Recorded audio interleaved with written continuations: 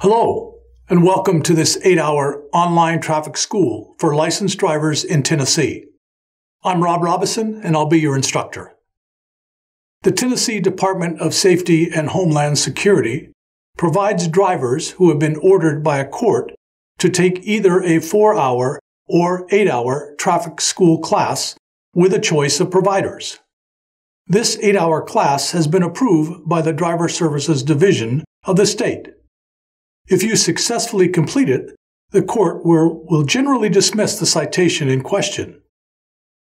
No points will be added to your driving record and no fine to pay, and no increase in your insurance premium. But not everyone who enrolls in traffic school does so to have a citation dismissed. Some of us here in Tennessee enroll in classes like this to take advantage of premium discounts offered by some insurance companies to traffic school graduates. If that's the reason you're here, be sure to check with your insurer to find out if they do offer a discount and how much.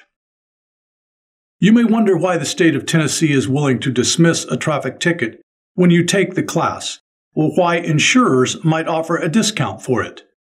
As it turns out, the state of Tennessee and insurers have learned through real-world experience that drivers who finish traffic school are safer and cause fewer crashes.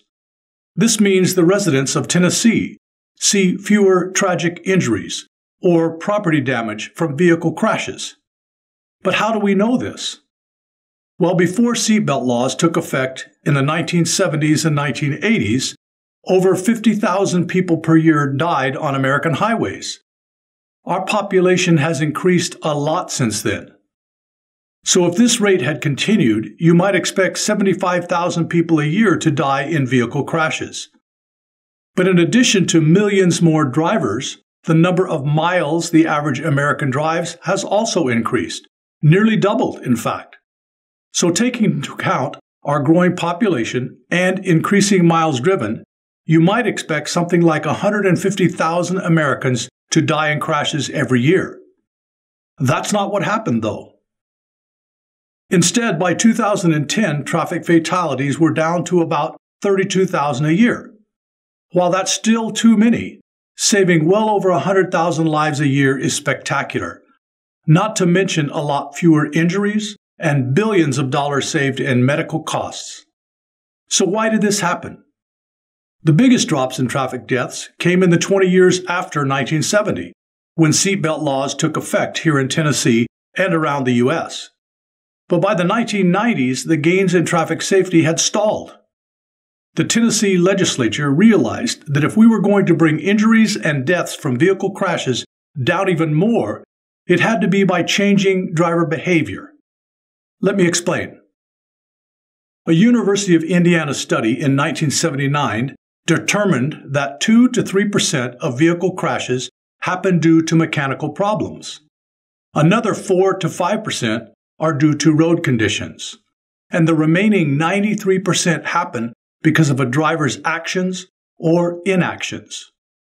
What that means is a large number of those crashes could have been avoided or made less severe if the driver had known what to do. With that in mind, Tennessee created a driver education option for traffic infractions beginning in the 1990s. Previously, driver education was ordered by a judge, but it could now be chosen by a driver in order to have a ticket dismissed. The hope was that giving drivers information and training would change how we drive and have a greater impact than levying a fine. And, as it turned out, it worked. By about 2014, the rate of highway deaths had been cut nearly in half from the mid-90s. Part of that is due to technological advances. Overall, vehicles are safer than they were 25 years ago. But the biggest part of the decline in highway death rate had to do with how people were driving. Again, why? Well, for one thing, the rate started to rise again after 2012. After all those years of steady gains, why would the roads start becoming less safe again? It was pretty clear that it was because of a new driver behavior, using cell phones while driving. Our numbers of crashes that had been decreasing steadily started to rise again. Here's a chart that shows how. In Tennessee, the number of crashes due to distracted driving almost doubled from 2009 to 2017. By the way, you have noticed that I use the term vehicle crashes and not car accidents. An accident suggests that it's no one's fault. But we know better, don't we? Remember, I referred to that 1979 University of Indiana study that showed 93% of crashes resulted from driver behavior. In fact, a recent National Highway Traffic Safety Administration study not only confirmed this, but actually found a slightly higher percentage of crashes due to human error. And we saw it confirmed as well when a recent driver behavior, that of cell phone use, made the rate of crashes start to rise again.